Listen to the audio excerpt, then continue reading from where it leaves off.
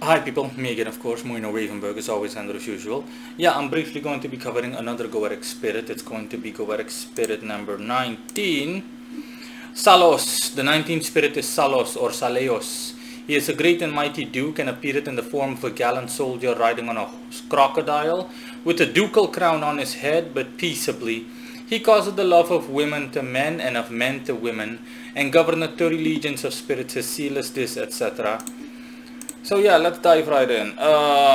Let's start with the attributes first. Sallos is Saturnian. He corresponds to the zodiac sign Capricorn and has a considerable Plutonian influence, although negative. Negative meaning it's more of a coercive or forceful nature. Now let me explain.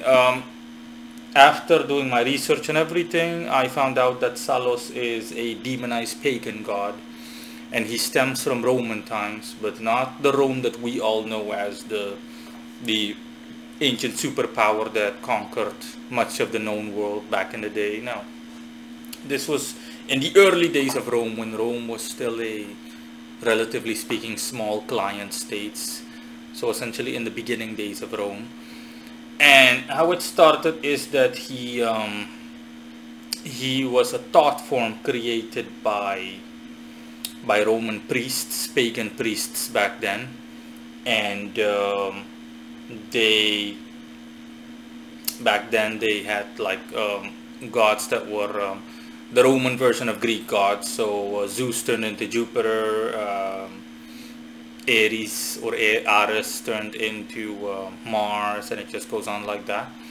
And they specifically wanted an entity that can do what he specializes in, which I'm about to discuss, which is what I'm about to discuss.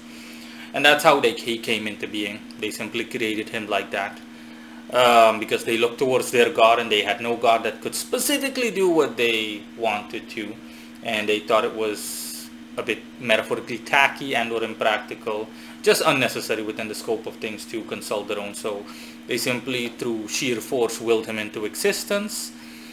Now, as for his specialties, Sallos specializes in specifically coercive deeds, essentially getting people to essentially like you or favor you or make it so that people adhere to your wishes. And that's exactly where the thingy comes from, the description. The section specifically, he calls it the love of women to men and of men to women. So that's only in part true. That's only true in part. You can use it like that to get to attain someone's love, or you can work with Sallos in order to obtain the love of someone and whatnot. If you have your sights set on a target, etc. But it's not just for that. That's purely one directional. Okay, it's more broader in scope or scope wise. So anything that you want, essentially you want to gain admonishment or favor from people in any way, shape and or form. You want someone to like you or revere you. That's also what Sallos covers, and specifically Sallos will go to work in a coercive manner, essentially forcing the person to take a liking to you. And that's what it's that's pretty much how things work, and that's what Sallos specializes in. In terms of appearance, Sallos appears as a black humanoid figure, and he showcases the description in the Goetic of the soldier riding a crocodile with a crown as well. And do briefly need to look up what was it again?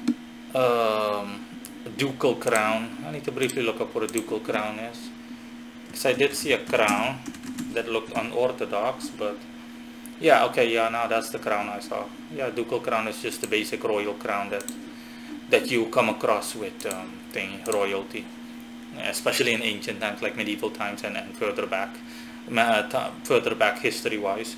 Yeah, that's what the crown looked like. And yeah, what else can I say?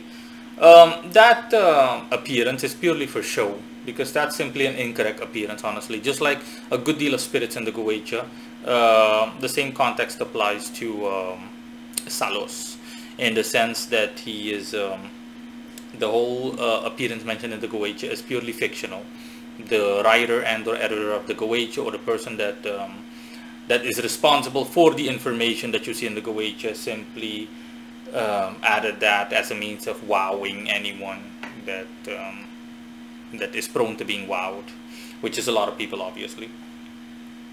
And yeah, that's in any case what Sallos can factually do for you and how he operates and everything. And another thing I also noticed, but again, the aforementioned appearance, like I said, is his original appearance, a black humanoid figure, but the blackness is interrupted sometimes by transparency, in a manner of speaking, interrupted. Let me see, what else was I going to say? I also saw, for example, that Sallos displayed forms of femininity on occasion. I mean, the male part is still dominant, but on occasion he displayed femininity, and the reason for that I uncovered is that he was also utilized by a considerable amount of women that wanted what he specializes in and what he offers. And this makes sense. I mean, when you think about it, back then in ancient times, like BC times and whatnot, and early AD times, women back then obviously had very little to say in society and whatnot, and or they really, if they wanted to climb up the ladder, the social ladder, or they wanted to gain favor from mainly a man that is in a position of power and influence, then yeah, you know, look no further in a manner of speaking than Sallos. The estimate is that 65% of people that utilized or have utilized Sallos' services or Saleos' services throughout time were male, and 35% are female. But 35% is still a whole lot, I mean, compared to the average entity. Not that I have any statistical data regarding numbers gender-wise, but still, 35% from a neutral perspective is still quite good, honestly.